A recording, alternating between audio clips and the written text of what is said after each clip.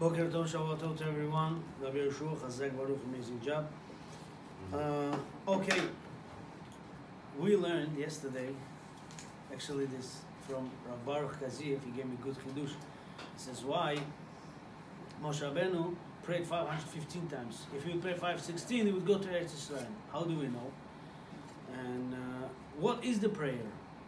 So according to some, they explain, they say, that was Tfilat Mincha of Shabbat, this according to Pnei Yeshua. And some say that was Kaddish.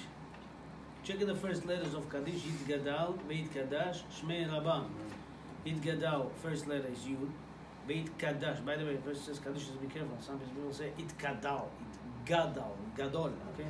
It Gadal, Yud, and Beit Kaddash, Vav. Yud is 10, Vav is 616, Shmei, Shin 300, 316, and Rabbah Resh 200, 516. So if Moshe Rabbeinu would say Kaddish, he would enter Eretz Yisrael. So we see from here, Kaddish is very, very important tefillah, very holy prayer. So it says, Yesh lechaven ba'aniyat Kaddish la'anot amen bekol.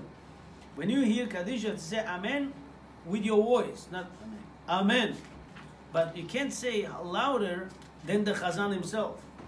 A person who says Kaddish with you or makes bracha, you're not allowed to say Amen louder than bracha, than the person who made bracha. Person should run, hurry to shul, to be on time to answer Kaddish. Whoever answers Amen yesh merabah with all his might, with all his strength, Kor'im lo gizar dino shel 70 shana. For 70 years, whatever decree goes on his avlod and his family, he cuts it off. Tours it away. So why we say a little bit loud? Yesh merabah, one person talking. What it does, it includes kavanot.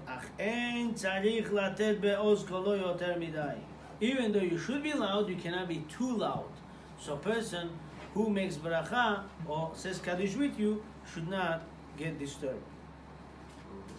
The person answers Amen yesh merabah too loud, like people say it gadal, it kaddish, and you say Amen, like it becomes like as if you're making a joke out of it, and that is isur. That's not allowed to be done. You have to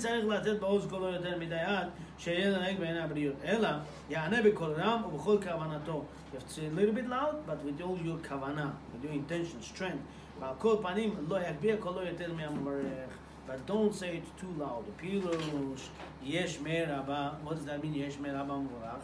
Haynu sheyesh mo shel HaKadosh Baruch Hu shalem. You want Hashem's name to be complete. Hashem said, as long as Amalek is live, my name is not complete. My chair is not complete. Shenishba HaKadosh Baruch Hu. Hashem swore. Hu shelo yiyu shmo vekis'o shelemim ad she'emche shmo shel Amalek. Hashem said, my name is not complete until the name of Amalek is destroyed.